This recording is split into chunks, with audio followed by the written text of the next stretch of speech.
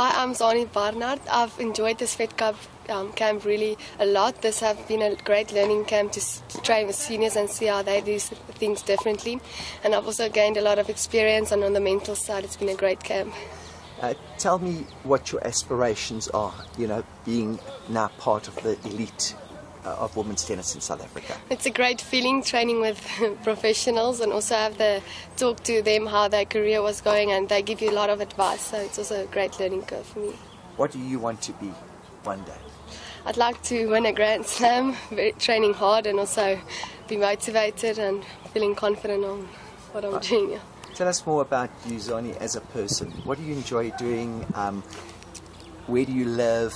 And all of that. I live in Midstream Estate, and I go to school in the estate. It's a really fun place to be with all your friends around, and yeah, I'm a fun person. I like a lot of adventures with my friends. And tell me more about you and your sister. I mean, obviously twins are rivals, but do you get on well?